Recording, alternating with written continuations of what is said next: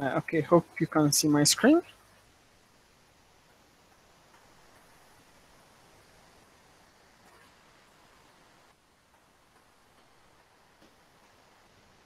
Okay, so this session is going to be on machine learning. We are going to go over a couple of machine learning algorithms and look at their implementation.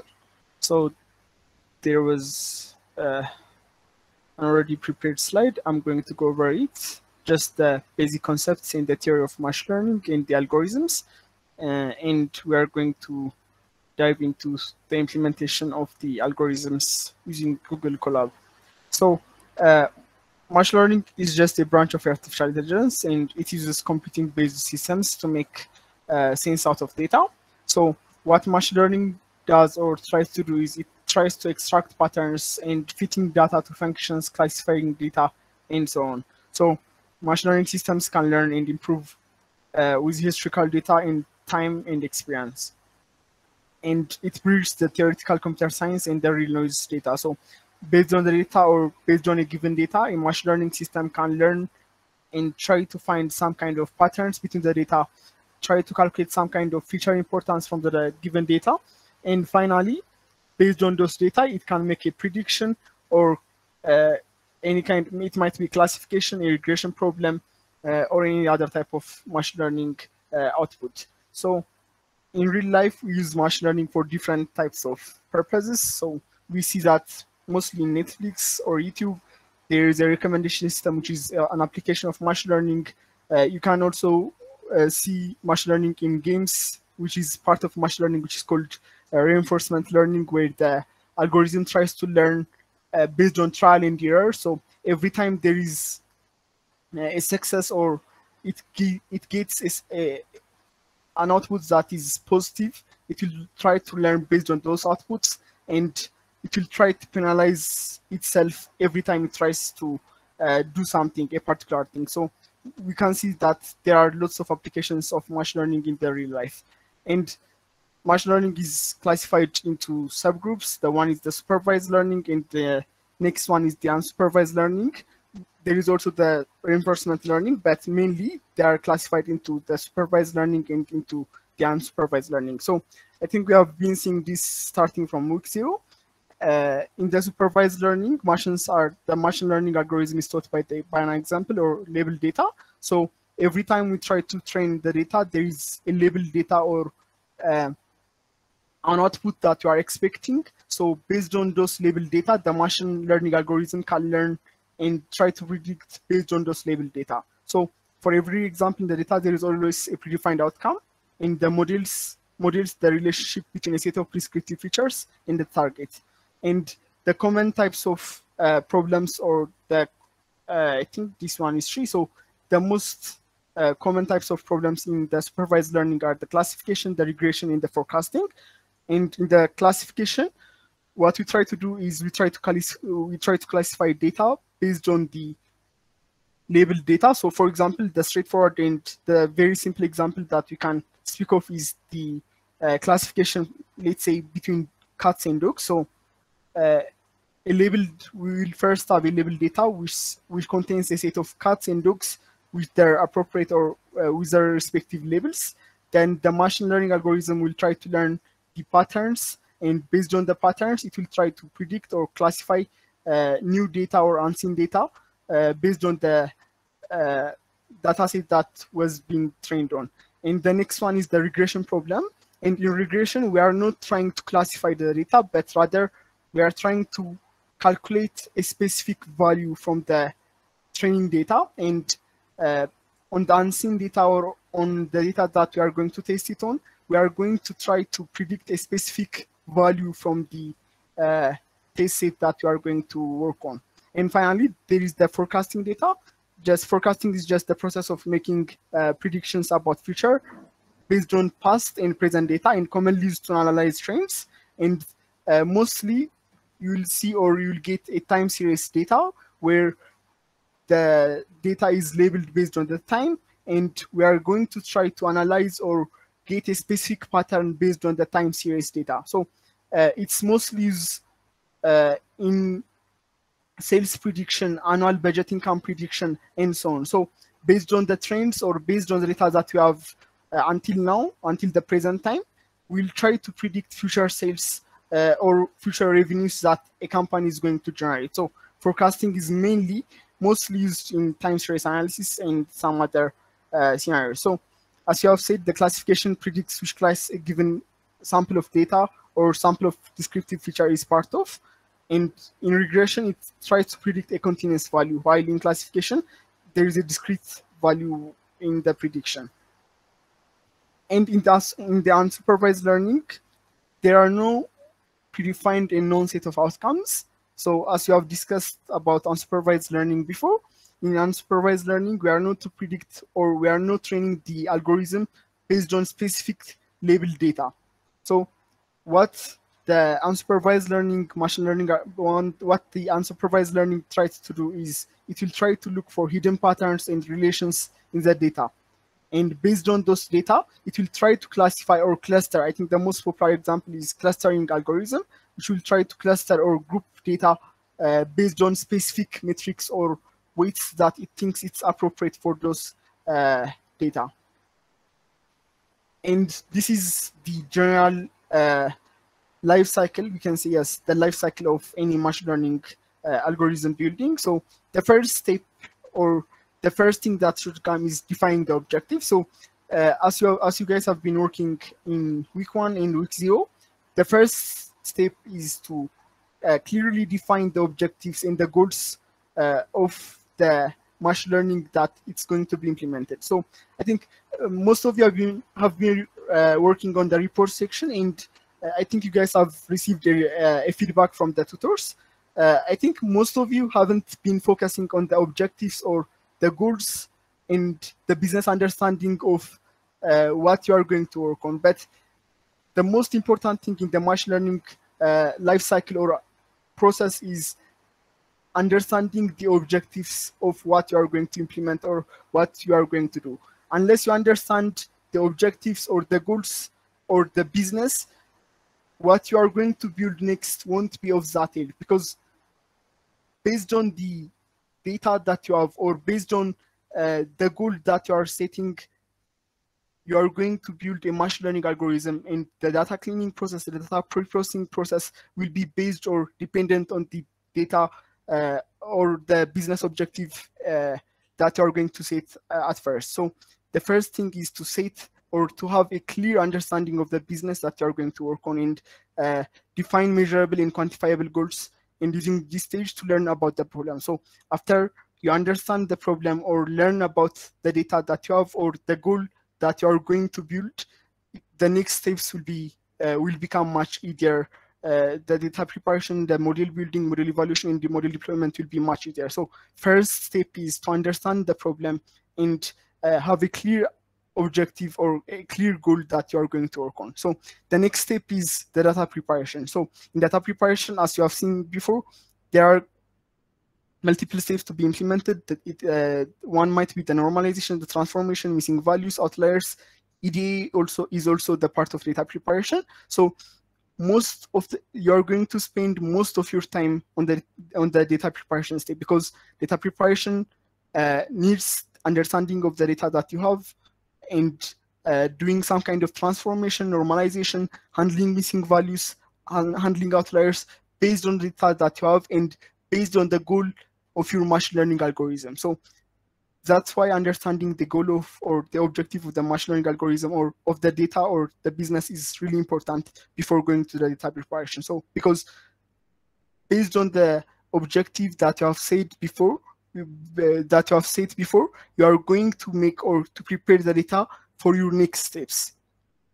And on the data preparation part, you normally work on the normalization, transformation, missing value handling, and outliers handling. The next step is building the model, which is relatively easy compared to the other steps or to the above steps, because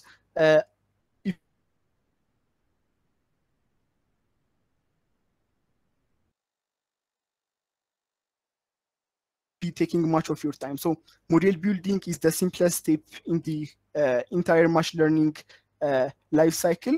And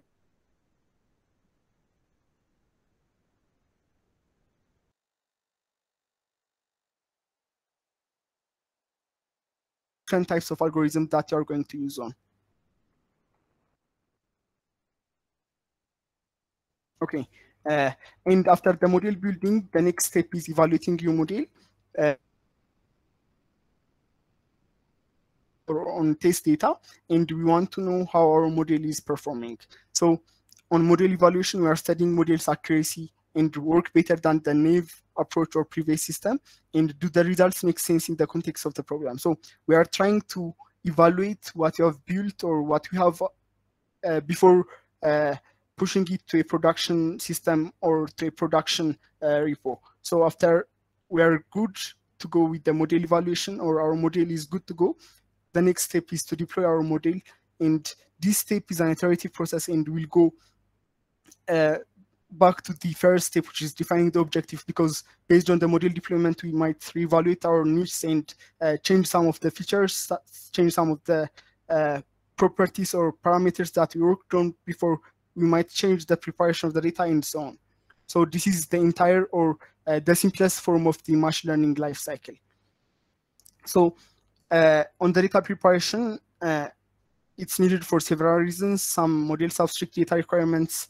Some might need scaling the data point intervals. Some characteristics of the data may impact dramatically on the model performance, and so on. So as I've said earlier, mostly in the machine learning lifecycle, data preprocessing and data cleaning is the one step that will take most of the time in machine learning building step. Because in data preparation, it's not only preparing the data.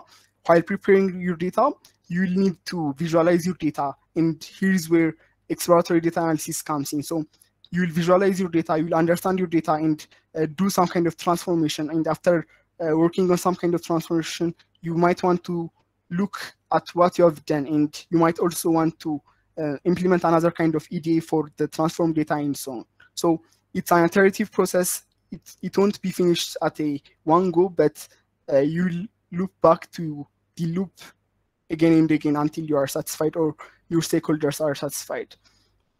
And the next step is feature engineering. Feature engineering is working on the features that you have and tuning them accordingly. So what we'll mostly do is reduce the numbers. Fewer predictors means more interpretable model and less costly. So I think one of the things that you guys have been challenged with on week one was you were feeding the entire features to the model, but not all features are relevant to the model that you are going to work on. For example, I think what I've been seeing from some of the submissions where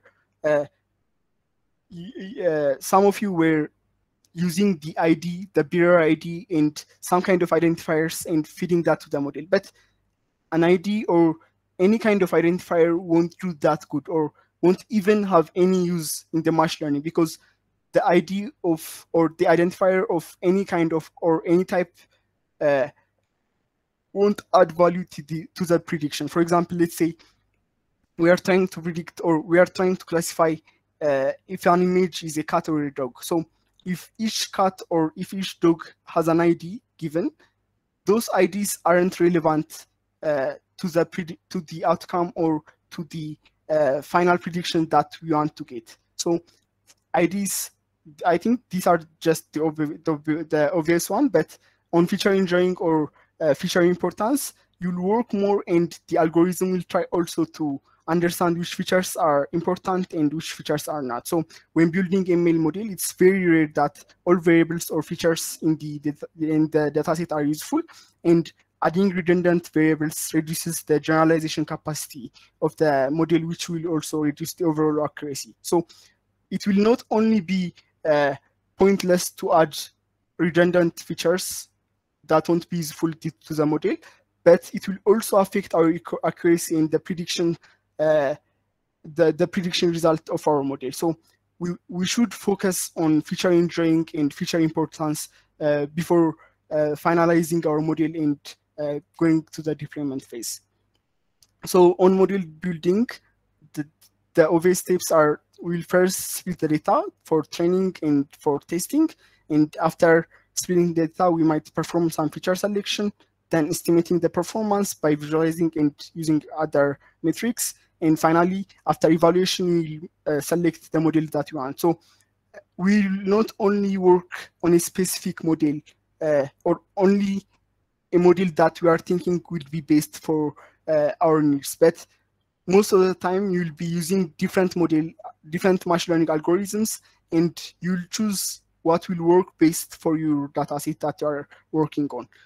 Even the best data scientist or machine learning engineer won't definitely know which model will perform best from the different models that we have, because you might just think that some of the models are based for specific types of problems or specific types of data sets, but you'll always want to try every model before going to the production with the trained model with a specific machine learning algorithm. So we'll mostly use different machine learning algorithms, and we'll choose what will work best for our training data. Okay, I think this is it. We can now go to the Colab. Any questions?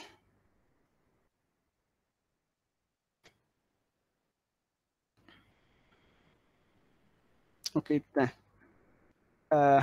So you can get this Colab notebook from the Google Drive document and work on it. So the first thing is I've mounted my drive so that I will be able to work on files from my drive. I will be importing the dataset for this specific problem from my Google Drive.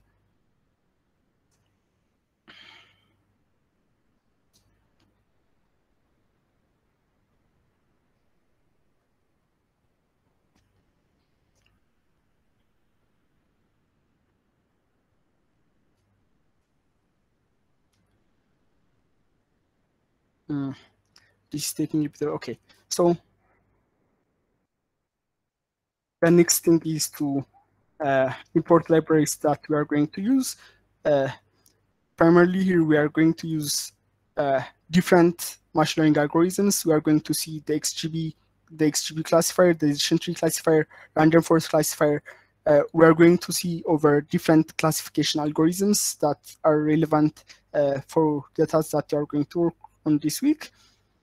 And the other thing that we want or we are interested is on the accuracy or the metrics of the model that we have built. So there are pre-built libraries from the sklearn, and we'll use those methods to measure or evaluate our data or our result that you have trained. And a very simple exploration about the data set that you have. I think this is a data from the medical. Yes, it's a data from the medical team. I'm not exactly sure what the data is about, but we are trying to look at what we have. So the target consists of zeros and ones, and the total, we have a total about 303 rows, and we can use the describe. So the df.describe will give us a basic summary of the data that you have, the mean, the standard deviation, the minimum of the data, the quartile, the quantile, and different metrics that you have or what that we want for the numerical columns. And for the object types, we can also use the df.describe, and we can use the include method, and by using the include, we can give the np.object. So this will give us a summary of the object data types. And the next thing is encoding. So machines, or to train any machine learning algorithm, everything should be in numerical form, because machines won't understand text or any kind of object. So underlying any kind of machine learning algorithm is just a 0 and a 1. So when we are going to train our algorithm, we need to encode it or convert it into a number or a numerical form, so that it will be easier for our machine learning algorithm to train our data and give the required output. So there are different types of categorical data that we might encounter. So the first one is the ordinal categorical data, which is it's a type of categorical data in which order is relevant. For example, let's say in a ranking or yes, maybe in an organization there might be some kind of ranking or hierarchy. There is first the vice president, then the president, and so on. So those types of data require some kind of order or hierarchy. So they are ordinal categorical data. And the other types of data that we might encounter is categorical data with less number of categories. These types of data are categorical, but they have less number of categories. Maybe it might be gender type. So in gender type, there we only have two types of categories, which is the male and the female. So we have less number of categories. And on categorical data with large number of categories, we also encounter some type of data which have lots of categories, and we need to handle them separately. We don't encode every categorical columns using the same approach. So we are going to look on the different approach that we can use for categorical data with large number of categories and categorical data with less number of categories. So we can use one-hot encoding. So one-hot encoding converts the categorical data into numeric data by splitting the columns into multiple columns, and it's resource intensive. So we will use one-hot encoding when the number of categories in a specific column or feature are not large number, and if you have a smaller number of categories in the feature, we can use the one-hot encoding. And the label encoding involves converting each value in the column into a number. It won't add any additional column in label encoding, but it will only convert the values of each value in that feature into zeros and ones, and to the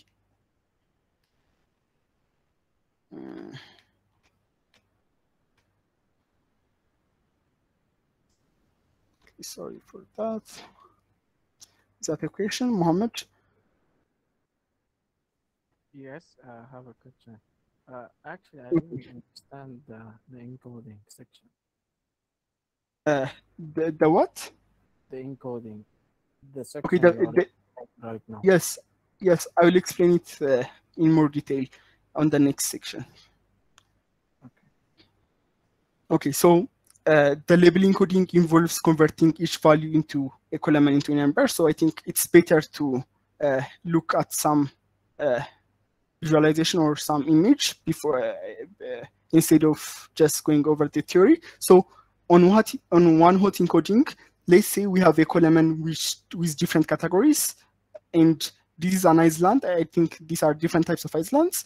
And when we use one-hot encoding, it will split each of the values in the feature into different columns. So this first value will be a specific or a single column, and the next one will also be a specific column, and the third one, and so on. So how it will order the data is, for the first row, it will give a 1 for this specific column and a 0 for the rest. And for each of the features, not for each feature, but for each of the values in that specific feature, which is the island feature, it will convert them into separate columns. So each column will be ordered accordingly, and the values will be filled by a 1 when this specific value is BISCO, for example, and the rest will be filled with 0, and so on. So what one-hot encoding will do is it will create a separate columns in our data set, so that each values of those columns will be filled by a 1 or 0 based on the values of the original column. Is this clear, Mohammed, or any veterans? Not actually. Okay, so let's say we have a column which is named Iceland. So it will contain, in our case, it contains three values, which is the first one is the BISCO. I'm not sure if I'm pronouncing that right, and so on. So when we perform one-hot encoding, we are changing or converting the values of that column, which is the Iceland column, into numbers or numerical forms. So what one-hot encoding will try to do is it will separate out or take each of the values from this feature or column and will create a new column. So if you have about 10 different values in this specific feature, it will create 10 different columns. So on each created column, it will fill the values a 0 and 1. The only specific values that you are expecting from the newly created columns are zeros and ones. So it will give a 1 when the original value was when the original value matches with the newly created column, and it will give a 0 when it doesn't match.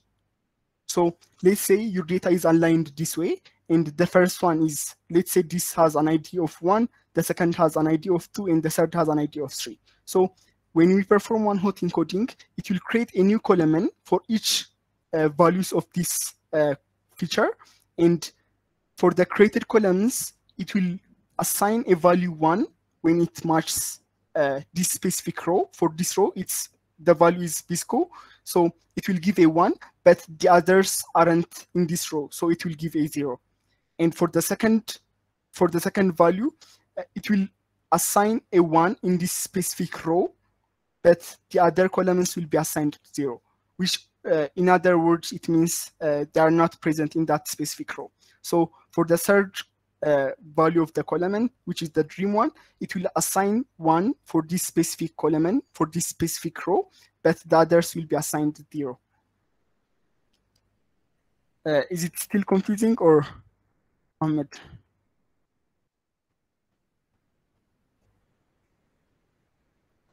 Yes, it's clear. Okay. Okay. Is it clear for everyone, or does anyone has any question?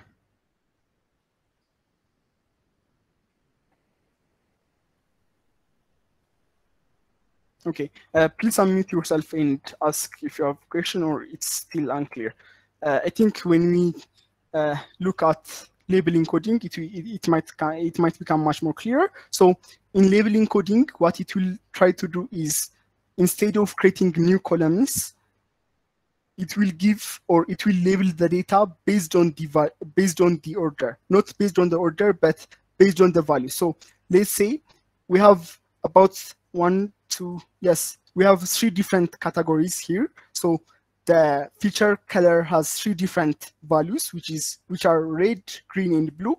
So for each of the values in that specific feature, it will create, or it will label those values into numbers. So the first one might be red, so it will label it as 0. Then the next one might be green, and it will label it as 1. And the third one might be blue, and it will label it as 2. And when we get through it, it won't label it as 3 or 4 or any other number. Since it's already, the value for red is already registered as 0, it will give that specific value again. So for each of the values, or for each of the categories we have, what label encoding tries to do is, it will give or assign a specific values for each of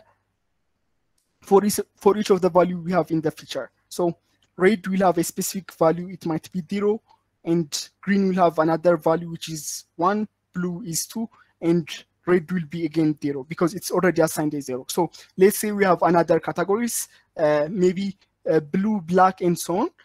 Okay, blue is already present, maybe black, orange, and so on, any other colors. So it will give a new number, or it will assign a new number for each new column, for each new value that we have in our feature. So there won't be any other additional columns or additional features that label encoding will create, but rather it will try to assign each values in the column a new value. So they will be represented by the newly created value or newly assigned value in the new data that is being generated by label encoding.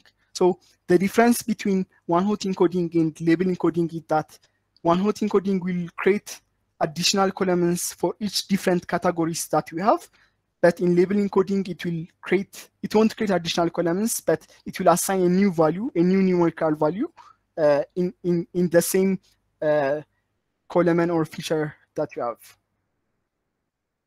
Okay, is it clear what the difference between label encoding and one-hot encoding? Maybe if I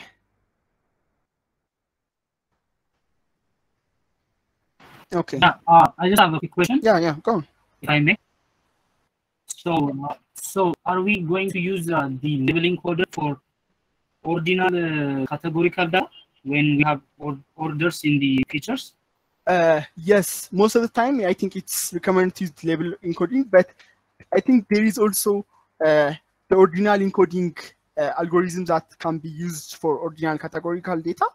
But I think label encoding can also be used because label encoding will label data based on their sequence or their arranged way.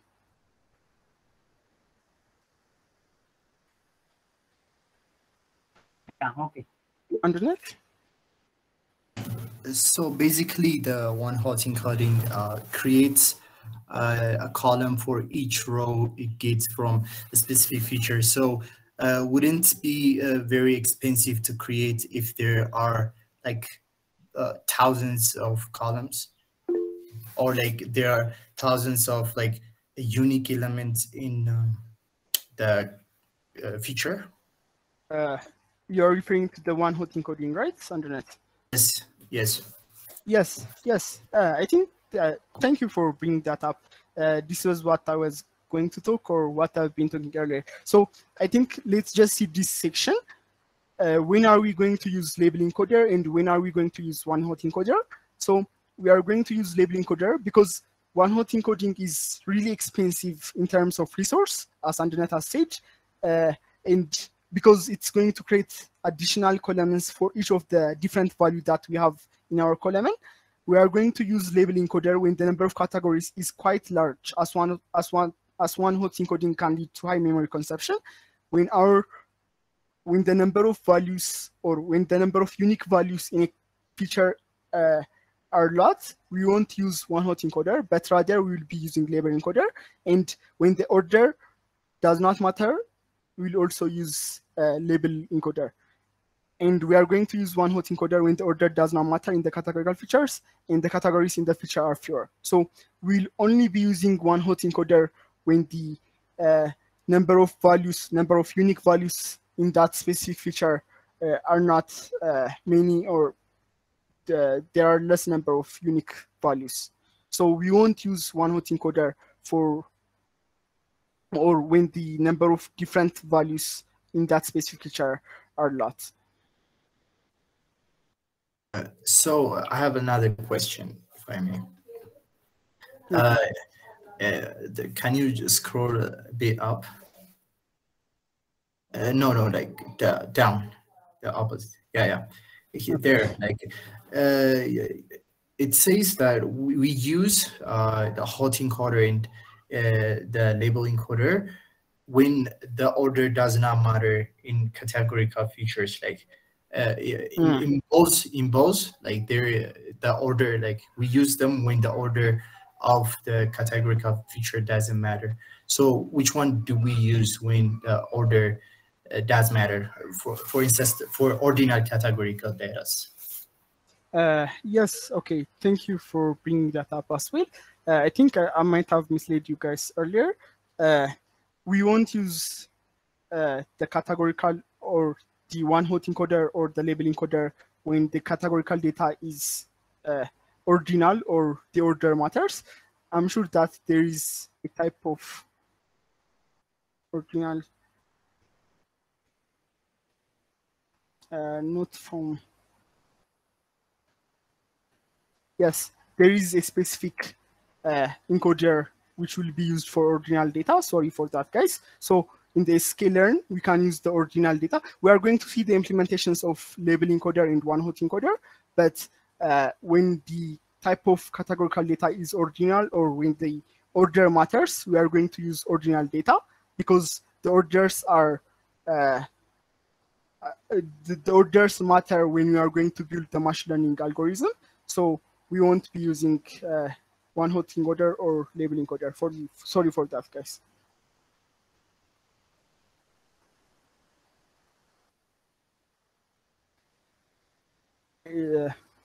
Is that good, Undernet? Yes. Okay, Josias? Yes, my question is about available encoder. Okay. I think that's once we use that, we transform the data into numerical data, but those numbers don't make sense, I think.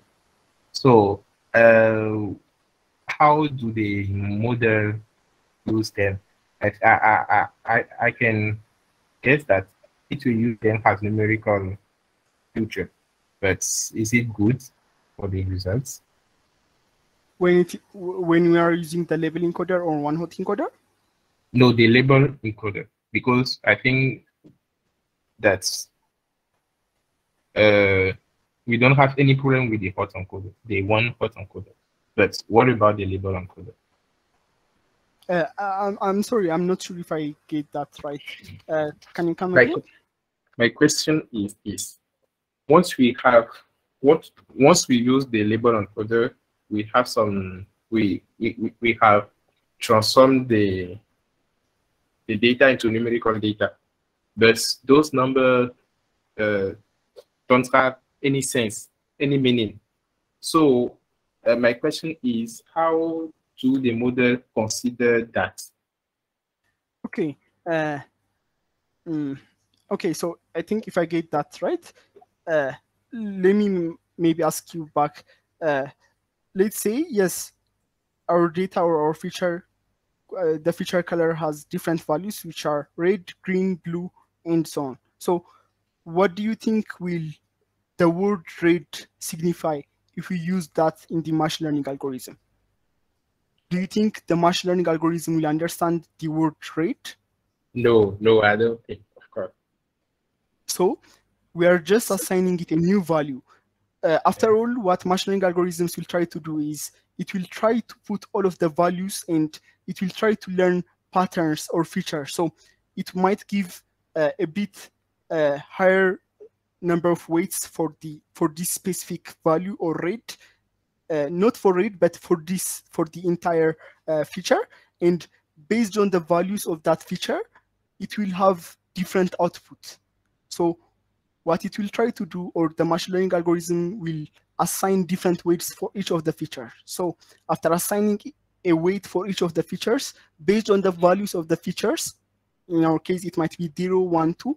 2 might be more important or more satisfying for some specific condition or some specific output. So there might be, let's just consider, okay, we haven't come to that part, but let's just consider some kind of machine algorithm, for example, a decision tree or random forest. So a random forest, it's kind of decision tree where each of the values are calculated based on some specific values specified. So if the value is, just for example, it's not exactly as I'm going to explain, but let's say when the value is 2, it will choose some specific tree, part of the tree. And if the value is 1, it will choose some specific part of the tree. So it will be traversing through the tree based on the values given. So it won't understand the words that we are going to give. That's why we are assigning a specific value or numerical value for our machine learning algorithm. Oh, okay. But I would like to be sure that the model used them has a categorical future, even if they have been coded. I'm sorry? I would like to be sure that the model the model considered them as a categorical variable which have been okay. I think coded. Yeah. No, it won't. The model or the final model that you are going to build won't know if if these specific values have been encoded from a categorical column. We are just going to give these specific values to our machine learning model. So the machine learning model can work on the algorithm, can work on specific kind of things on the underlying sets of the algorithm that it's going to implement, and it's just going to give us an output. We are just encoding it so that it will be in a form or in a format that is convenient to the machine learning algorithm, because the machine learning algorithm won't understand the words that we are going to give it. It just understands numbers. Okay, I get it. but there is no point for the machine learning algorithm to understand if the data has been encoded or not, because we are just making it suitable, or we are preparing our data to feed it to the machine learning algorithm. Yeah, but I would like to know if you don't think that it's a limitation that we are using the categorical feature as a numerical one. Isn't that a limitation of the way that the computation is made? I mean, what if the word red, green, and blue will only be significant, or will be in a way that is understandable for humans, right? Yeah. You can understand if I say if something is red, the color of something is red, green, or blue. But for the machine, there won't be a problem if you encode that or change the formats. Let's say the color red in another language might be something else. Let's say, just for example, it might be a number in some other language. And those people in that specific language can be able to understand and communicate each other using those encoded formats or those numbers in their language, right? Yeah. We are doing the same thing for the machine learning. We are just changing the format to be understandable by the machine that's going to use the values from that specific feature. Yes, but now I would like to take an example. We suppose that we are using a linear regression model. Okay. And maybe the model needs to compute a mean value for a feature. So I think the model will compute the mean value of that one, but the value, that mean doesn't have any significance. I don't know if you get what I'm saying. I didn't get the last part. So you were talking about the linear regression and yes, yes. Okay. I suppose I know that in a linear regression we will be using we will be computing the mean of each feature, right? Yes. For example, so if I take this one, so if we compute the mean, we will get a value, but without any meaning. So that is my point about it, my worry. Yes, what I'm thinking, I'm not exactly sure, but what I'm thinking is that there are some kind of loss functions in linear regression in any other types of machine learning algorithm, right? So let's say use the mean squared error, or yes, let's just say use the MSE or the mean squared error for your linear regression as a cost function.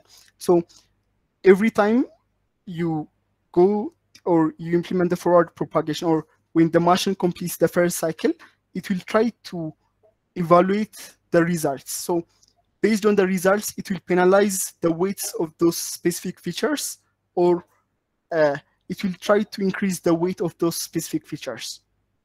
So that's how a machine learning algorithm is trained. It will try to adjust its weight, and it won't give much of a value for some specific features, and it will add the weight or the importance of some specific features based on the cost function implemented. Right. So if that specific feature that we have encoded, okay. Thank you very much. Is that clear, or? Yes, it's clear. I'm seeing now how it works. Okay. Okay. Yeah. Tamar? Yes. Regarding the this hot encoding, label encoding, I still have an issue. I don't know if we are advised to use label encoding for feature conversion, or it is for the output.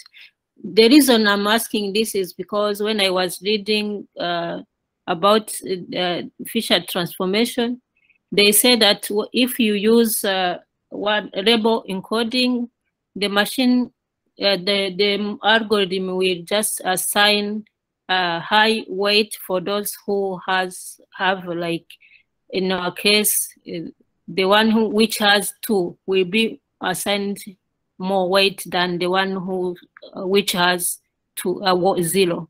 So I'm confused if we are advised to use this for feature conversion. Yes, I think you are correct. Most of the time when you use label encoder or some similar algorithms to encode our data, the machine, the algorithm will try to assign more weight based on the values given.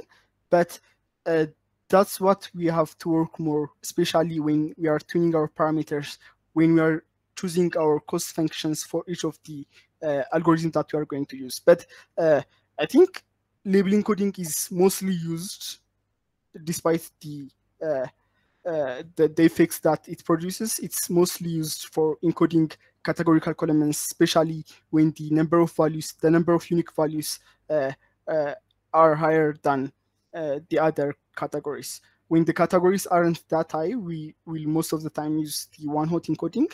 But when you have many number of categories in a single feature, we will be using label encoding. Okay. Okay, any other question? I think the time is also going. So if you guys at least understand the main concept about one-hot encoding or in the label encoding and the reason that we are going to use these specific algorithms, I think we're good to go. So the next step when implementation, what we have to do when implementing the label encoding is we will first separate the numerical columns from the categorical variables. So we can use def.select dtypes. So based on the data type of the column, we can take the numerical columns and we can separate it from the categorical columns. So we can use the def.select dtypes. Select underscore dtypes is a method on the data frame that has been loaded. So after converting it, you can print it out. So we can see that the numerical columns are age, trust, PPS, call, and so on. And the categorical columns are the sex, CP, FPS, and so on. So we'll just try to explore our categorical columns. After exploring our categorical columns, we will be splitting the categorical columns for one-hot encoding and label encoding, because as I've said earlier, when the number of unique values in a specific feature are high, we'll be using label encoding, but when it's not, we'll be using one-hot encoding. So we'll be using this list compression by using in the if-else statement, we'll be using if the number of unique values are less than 10 and greater than 2, we'll assign them to the variable to one-hot encoding. But if not, we'll be assigning them to label encoding for the columns or for the features that aren't in the to one-hot encoding variable. So when we print that out, we can see that in the one-hot encoding, we have some features, and we'll also have some features in the label encoding. So the features that are in the label encoding, the number of unique values are very large, but in the one-hot encoding, the number of unique features aren't high. And we'll also check if there are any null values, and we can see that there aren't null values. And I think we'll be good to go to further pre-processing or one-hot encoding and label encoding. So for the one-hot encoding, we can use the pd.getDummies. And what pd.getDummies will do is it will encode the data and will create additional columns for each of the unique values that are in that specific feature. So we'll pass all of the columns that are labeled to one-hot encoding, and we'll get the result. As you can see, yes, a new column has been created for each different unique value. So there might be a column named CP. Yes, there is a column named CP, and what pd.getDummies did was it appended the value or the unique value in that specific feature. So the feature was CP, and it appended the unique values in that specific feature. So CP underscore the unique value 1, the unique value 2, the unique value 3, and so on. So for each of the unique values, it will be appended to the columns, and a new separate column will be created for each of the unique values. So this is how one hot encoded column can be implemented. You can also use one hot encoder. I think that's the better approach, but you can also use the pd.getDummies. And for the label encoding, we can loop through each of, there is a library which we can use from the scaler, and for each of the columns in the column list of label to label encoding, we can iterate through each of the columns, and you can call the fit transform method inside the label encoder method that we have instantiated above. So after encoding it using the fit transform, we can append the new columns to the lists that we have initialized. And when we print that out, we can see that a new column has now been created, but each of the values have been put using 0 and 1 and so on, based on the number of unique values that are in this specific feature. So for the 6 feature, we might have about, let's say, 10 or 20 unique values. So it will assign the values based on the features that we have, based on the values that we have. So it will assign 0, 1, 2, 3, and so on until 20. And for this will go for the FBase and Xang as well. So finally, what we can do is we will merge the data that has been encoded using the label encoder and the one hot encoder, and we can create a data frame that has been completely encoded in a format that is suitable for the machine learning model. So after encoding it, or after concatenating all the features, which are the numerical feature, X contains the numerical feature, and the one hot encoded columns contain the features that have been encoded using one hot encoding, and the label underscore encoded columns contain the features that has been encoded using the label encoding, and we can print them all out, and we can see that a new data has been created, or a new type of data has been created because of the one hot encoding. New additional features has been added to our data set, and we can use that for our machine learning training. So the next step is to split the data based on the label that we have. So our label is the target label, and we'll assign that to Y, and we'll drop the target variable from our training data set. And after dropping that, we can see that our data doesn't now contain the target variable or our label data, because it will be used for training and evaluation of our training data. So using the train test splits from sklearn, we can split our data. Here we use 0.33, but we can split it based on the number of rows that you have in our data, and we'll split it to xtrain, xtest, ytrain, ytest, and we can get that split based on our test size we specified. And for the training models, we have a couple of algorithms that we can use to train our data, and we'll just go over some popular ones and the most commonly used one. And the first one is the random forest, and random forest uses a supervised kind of learning, and it can be used for classification as well as regression. So random forest or random decision forest is an assembly learning method combining multiple algorithms to generate better results for classification, regression, and other tasks. So each task individual classifier is weak, but when combined with others, it can produce excellent results, and it can handle both continuous and categorical variables. So random forest was used, or was generated from separate trees or separate decision trees that have been implemented in the decision tree algorithm. But in the decision tree algorithm, one of the weakness was it had a higher variance. So when we combined different trees or multiple decision trees, we can reduce the variance and the bias as well. So random forest used the technique, which is the bootstrapping and finally aggregation. And finally, it will choose the most dominating terms for the classification. But if it was a regression problem, it will take the mean or the average of the outcome. So it can just be used for classification or regression, and a supervised way. It is a supervised way of learning.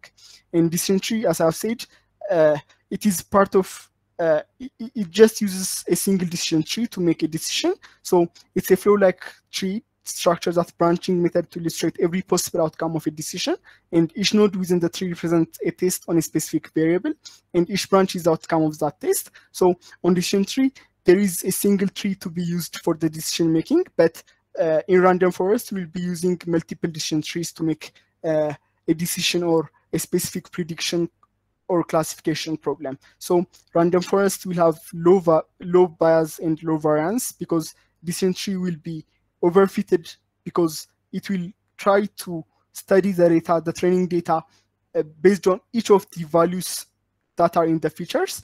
And when it sees new data or unseen data, it will not perform well because of overfitting problem. So random forest will try to tackle that by using multiple trees and combining the outcomes or the outputs of each decision tree, and it will try to average them when it is linear regression problem, and it will try to pick the dominating factor or the dominating output from the outputs when it is a classification problem. The other and most popular one is the logistic regression classifier. When it comes to classification problem, I think the first thing to use, or the first thing that most people use in the industry, is the logistic regression classifier. We can use it. It's very simple, and it will only use values. Most of the time, it is used in binary classification, in which there are only two categories to be classified. And I think when there is multi-class classification, we can use different activation function. We'll be using sigmoid when it is binary classification. By binary classification, I mean that the outputs we are expecting are two, which might be 0 or 1. For example, when an email that is being sent to you is a spam or not, that's a binary classification. But we'll be using multi-class classification when the output isn't on. Okay, I'm sorry for that. So we'll be using multi-class classification when we have multiple outputs, and we'll have a different activation function. I think this is mostly used in deep learning and other approach, but logistic regression will be able to classify our data or our training data into sets. It will use 0 and 1, and it uses the sigmoid activation function in the output layer. And the next ones are the Bernoulli naive Bayes and the Gaussian naive Bayes. So these are statistical algorithms that will try to predict or that will classify our data based on statistical features or probabilities generated on the algorithm. So based on some kind of statistics being implemented, it will generate a probability for each of the classification that will be generated. So using a probability, it will try to classify our data. And the next algorithm is the k-nearest neighbor. So k-nearest neighbor is a supervised way of learning. It's not related to the k-means algorithm, which you have seen in week 1. In week 1, you should have seen the k-means algorithm.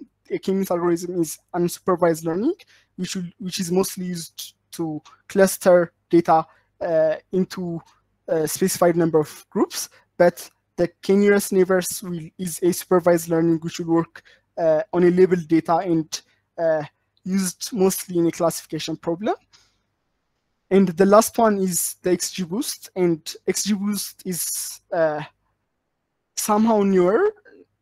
It's been there for a while, but wasn't being used as the above algorithms before, but it's really popular nowadays, especially if you guys use Kaggle. I think most of the competition that are winning uses XGBoost as their machine learning algorithm. So it's an optimized distributed gradient boosting library designed to be highly efficient, flexible, and portable.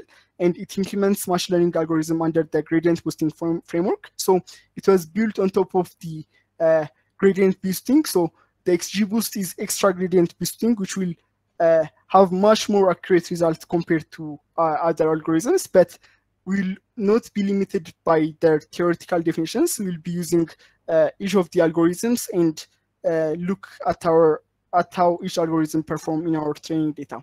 So to use the random forest, it's really simple. After importing the classifier, we can give the number of estimators. As I've said earlier, for random forest, we can give the number of estimators to be used or the number of different trees different decision trees to be used.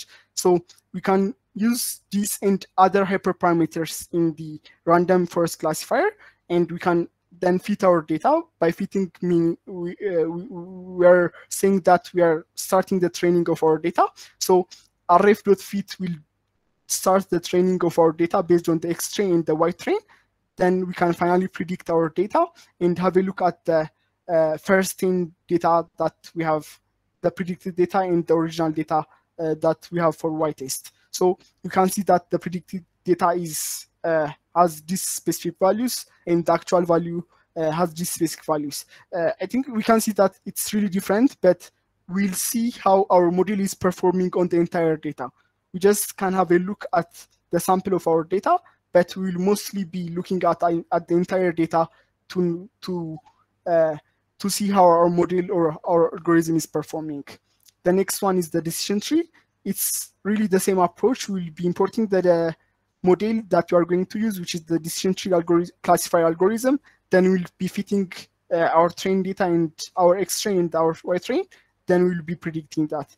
We'll be using the same approach, or we'll be going over the same approach for logistic regression, Bernoulli-Neve Bayes approach, and Gaussian, and then the k-nearest. So I think the difference is, yes, I think the difference, one difference that we can see on the k-nearest neighbors is we have a different parameter to be used, or a different hyperparameter that you can use. So as I've said, okay, I don't think I've mentioned this. So what k-nearest neighbor does is it will, based on the label data, we can specify a specific labels that it has to look for. So when you specify 3 as the argument, this algorithm will try to find for the closest 3 neighbors that are labeled, and based on the closest data, it will classify, or it will label the newly data that is being trained based on the closest data that we have to that specific point. So behind the scenes, it uses the Euclidean distance to calculate the distance between the specific point and to the neighboring points. So the n_neighbors is one of the hyperparameters that we can use and play around to tune our algorithm. So then we can then fit our data and finally make a prediction. So the XGBoost, it's not imported from sklearn. It's installed separately using the pip package or the conda package. And after importing it, we can use the number of estimator is one of the hyperparameter, and there is the other one is the learning rate. Then we can fit our data, or we can start training. We can use the early stopping rounds, which means when the conditions aren't satisfied, it will just try to look for the number of rounds that we have specified here. So we specified 5, and it means that until it reached the 5th iteration with wrong outputs, or with accuracy that is decreasing than the previous rounds of training, this specific iteration will stop. So I think for those of you that are familiar with deep learning, you should be familiar with this, because there is an early stopping rounds or early stopping parameter that can be used in deep learning and other algorithms. We will just specify in our model that our model should stop training before reaching the iterations that we have specified, or the number of epochs that we have specified. Before reaching those epochs, it will stop the training if the early stopping is reached, or if the model's accuracy is decreasing continuously for 5 iterations. And as the evaluation set, we can use the X test and the Y set, and it takes a bit of different parameters. XGBoost takes a different parameters compared to the above algorithms. Then we can finally predict the data that we have using the X test and the Y test.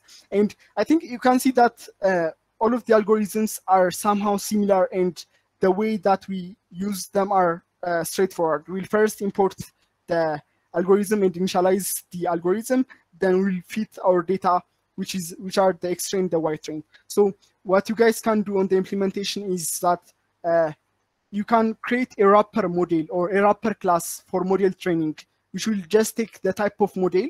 It can be the logistic regression, or the Bernoullis, or the random forest, or so on. So one of the arguments it can take is the model type, then the X train, the Y train, and so on. So based on those specific parameters that are passed to the wrapper class or the wrapper model, you can train that specific model by having a wrapper class. So you don't have to repeat yourself again and again for each of the algorithms that you are going to use. You can create a wrapper class, and based on that wrapper class, you can use the same fitting function, prediction, and evaluation functions or evaluation methods that are in that specific classes. And the next thing is the confusion matrix. So after creating our model and after looking at the accuracies or the predictions, we can use the confusion matrix. So what confusion matrix will try to do is it will try to plot a kind of heat map, which will just tell us how our data performed or how our training performed. So for each, there is a confusion matrix for the linear regression, the logistic regression, the decision tree, and the random forest. And we can see how our output is performing and how many of the data or how many of our tests passed our training or were accurately labeled based on the classification model. And finally, we can also use the accuracy score. For each of the algorithms that we have performed, we will see the accuracies. And here we have printed the accuracy score. So the random forest was 0.83, the decision tree was 0.71, and so on. So by printing out the accuracy, we can evaluate which of the models are performing well for our training data. So based on the accuracies that we are getting from each of the machine learning algorithms, we'll choose one of the algorithms that works best for our training data, and we'll go with that model for deployment in production mode. Yes, I think this is it. Does anyone have any question? Josias? Yeah, my question is this. We were talking about A/B testing, and Yes.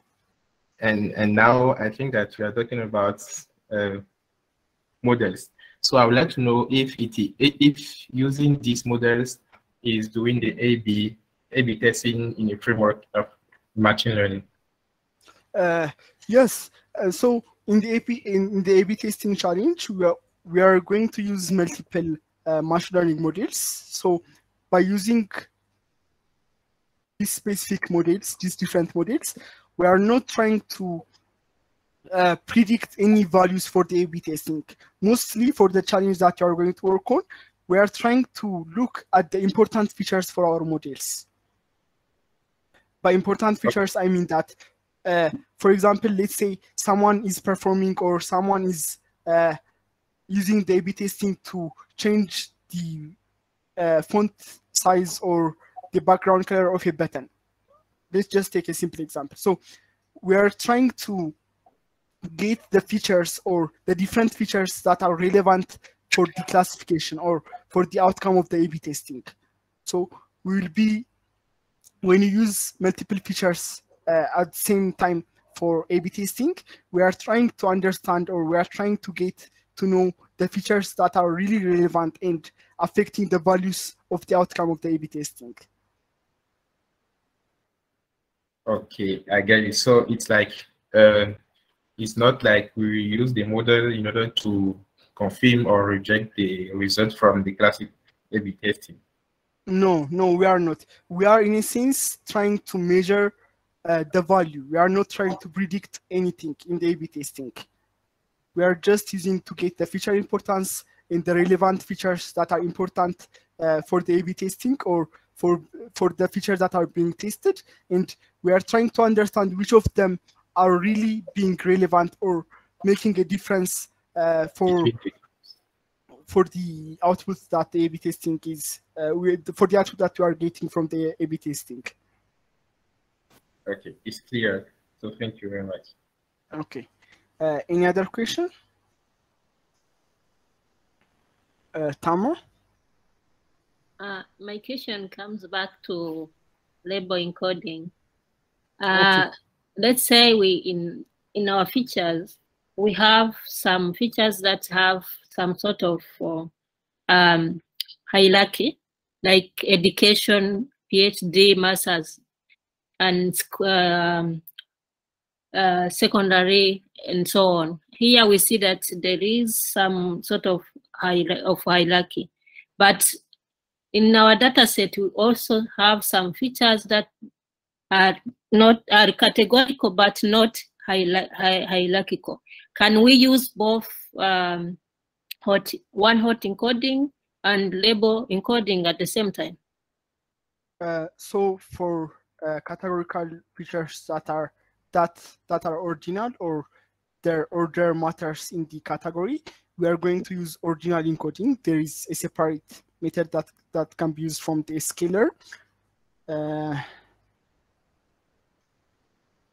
Yes, so we can use the ordinal encoding. This can be found, maybe I will drop this link. You can just Google it and you can find it from the scaler library. You can use the ordinal encoder to encode categories that are ordinal. But for categories that aren't ordinal, or for categories where order doesn't matter, you can use label encoding or one-hot encoding. My question is using both methods at the same, I mean, during the feature selection and pre-processing for the machine learning algorithm. Is it possible to use them at this? I mean, is it possible to separate those which has a hierarchical, where the order matters, and the other one where the order doesn't matter, and concatenate them after just doing those procedures? Is it possible? Yes. Here on the notebook that we just worked, we use one-hot encoding and label encoding together, right? After working on both types of encoding, we concatenated the features that have been one-hot encoded and that have been label encoded, right? Oh, okay. Yeah. So in the same way, we can concatenate the features that are encoded using ordinal encoding, label encoding, or one-hot encoding. Okay, thank you. Okay. Any other question, Mohammed? So in terms of numerical values or numerical columns, let's say that we have a lot of unique values in that column, in that numerical column. What type of encoding we should use in order to encode that label? Okay, so when you have a large number of unique values in our feature, we'll be using label encoding. You can find that in the notebook. So we'll be using label encoding when the number of categories is quite large, as one-hot encoding can lead to high memory consumption. So we'll be using label encoder when the number of categories, when the number of unique values in that specific categorical column are large. But if not, mostly if they are less than 10, or yes, if they are less than 10, we can use the one-hot encoder. Even if our value, or all of our values was unique, so that let's assume that we have 10,000 rows, and we have 9,000 rows are unique values. In that specific situation, we should use label encoding. Okay, I think that's a good question. In the ordinal, not in the ordinal, in the one-hot encoding, what you can do is you can take the sample, or you can specify number of samples that you want to use. So let's say if there are thousands of unique values in a specific feature, you might not need to use all of them. So what you'll mostly do is you'll sample the most repeated or the most frequent values, and you'll set the others to 0.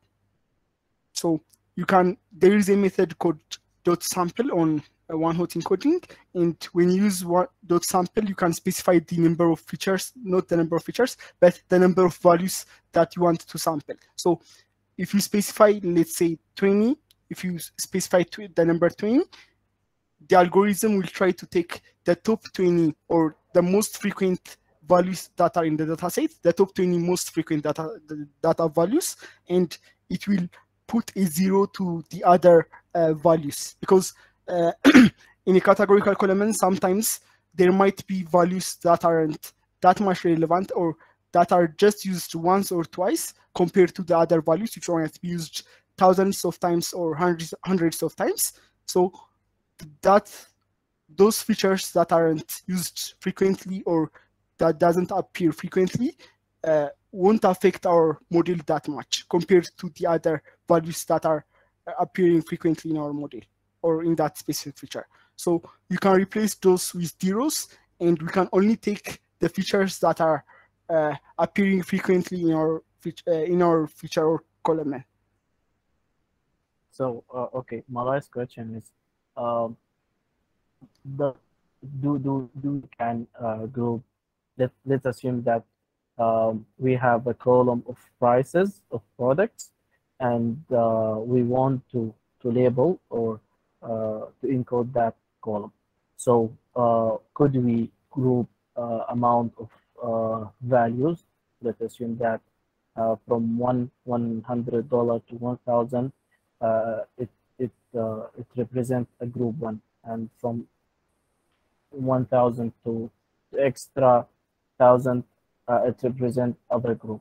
So that we could in that grouping on that groups, we could perform a label encoding.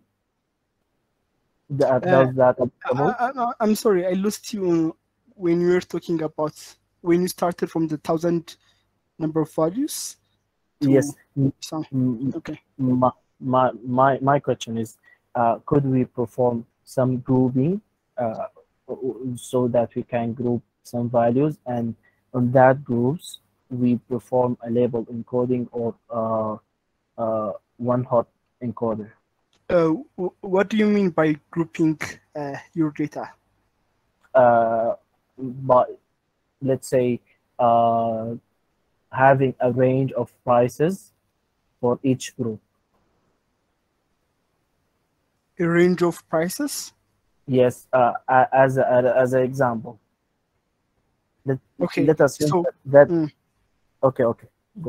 Go on. Let us assume that we have a column of prices as an example.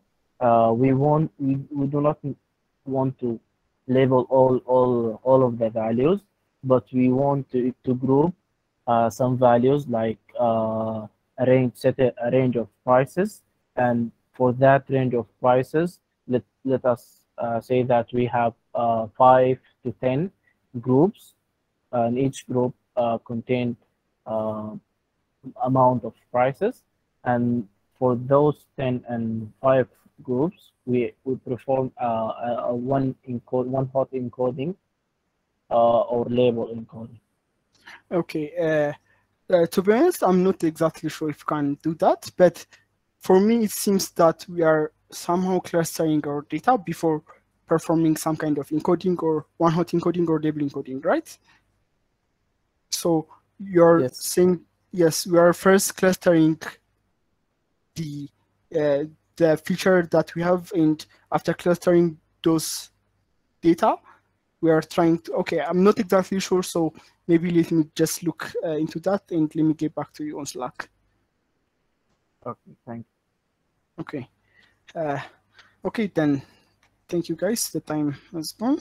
Okay, Josias, last question. I have anything at 5:30. Yeah. Go on, Josias. Yes. I have a curious question. I'd like you to shortly explain the concept of the XGB classifier. About the XGB boost classifier? Yes, XGB classifier. How does it work? Shortly, then I will. Okay, so XGB boost was built on top of the gradient boosting algorithm. So it is XGB boost. So yes, so it uses, it's installed, it can't be imported from the sklearn. It's installed using the pip. It's a separate package, and you can find it in PyPy. and after installing it, it uses it will use a decision tree. Behind the scenes, it uses the decision tree, and it will try to first build some kind of model. I won't go specific into the implementation, but just the general to just give you the general understanding. It will first use some kind of base model, and on the top of the base model, it will create multiple trees for the base model, and on that model and in that multiple trees, it will compare those results or use the base model plus the decision tree in some kind of weighting algorithm. I know I might be confusing you guys, but it will use a decision tree, multiple decision trees, and some kind of base model to be used for the algorithm. And it will finally use some kind of weighting of each values that are being returned or based on the outputs from the decision tree and the base model. It will use a decision tree as the decision tree algorithm in random forest algorithm, but it won't just be using the decision tree. In addition to the decision tree, it will use a base model.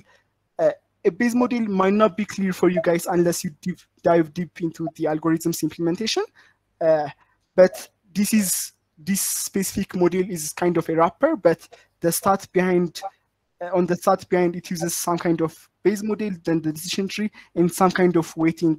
I think it's called the what was it called? Yes, just some kind of weighting in addition to the base model and the decision tree. I think it's similarity weighting. Yes, similarity weighting plus the base model plus the decision tree. So it will combine those and will try to come up with classification if it's a classification, or a regression type model if it's a regression model. But we can use the number of estimators here because we have different trees to be used or different decision trees. And the early stopping grounds is if we reach some kind of limit where our accuracy is decreasing or where we are not learning, it will stop the training. And we can also specify the eval underscore set, which will just be a matrix to evaluate our data by using the x-test and the y-test and the verbose to false. This is just to control the output of the training. Is that too confusing or okay?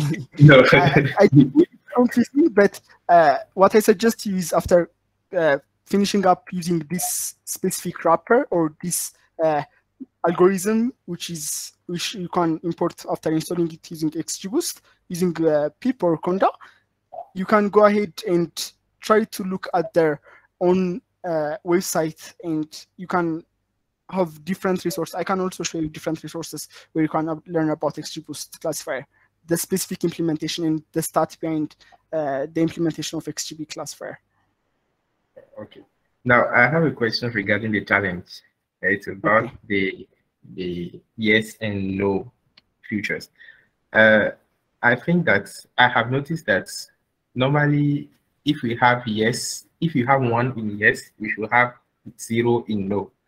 But when I do the comparison, it's like there are some users who do not answer to both yes or no. So I would like to know what we do with them. Yeah, okay. So yes, there are some users who haven't replied at all. So when a user responds to that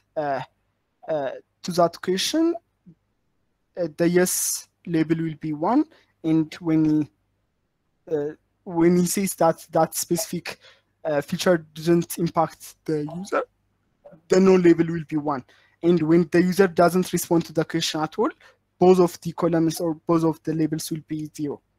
So one thing you can do is you can be you can go ahead and try to look at the trend to the users who aren't replying.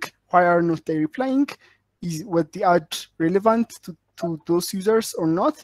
And then finally, after getting some kind of trend, you will be working on the users that have responded, that have at least said yes or no, by querying out only the rows that have a 1 in the yes or no label. Yes, that I have noticed that plenty of the users didn't reply. So Yeah. there are Yeah. a lot of users. Yes, most of the users didn't reply. So as I've said, just try to be creative and try to look at the patterns or why those users haven't replied. You might not get much. If not, it's okay. But for now, try to work on the users that have replied. Okay. And try to get the importance, the feature importance for each of the labels where the user said yes and where the user said no. But if it is that we have less than 1,000 rows, 1,000 users to consider, even less than 600. Yes, yes, yes. Because if they haven't replied, you can't exactly know, or you can't get the feature importance for the replies. So you can't make sure that your ad has worked for this, and these features, and your ad wasn't working because of this, and these features, right? Yeah. We can only say that the ad is working when we get a reply from a user. And if it is that, worry about the A/B testing. I'm thinking that normally it should make sense to remove them before doing the A/B testing. Yes, for the machine learning module, you will only query out those that have replied. And worry about the A/B testing. What do you mean by the A/B testing? For the A/B testing, when you are going to implement the classical or the sequential one, you are just trying to understand if the specific ad, you're not being concerned about the labels or the outcomes. You are just trying to understand which users, or if that specific ad and those specific features are working for your users and actually bringing some kind of change. Okay. Okay. Okay, if that's it, thank you. We have, okay, Joseph? It's clear. Okay, nice. Thank you, guys. If there are any further questions, you can go ahead and ask it on the Slack channel. And yeah.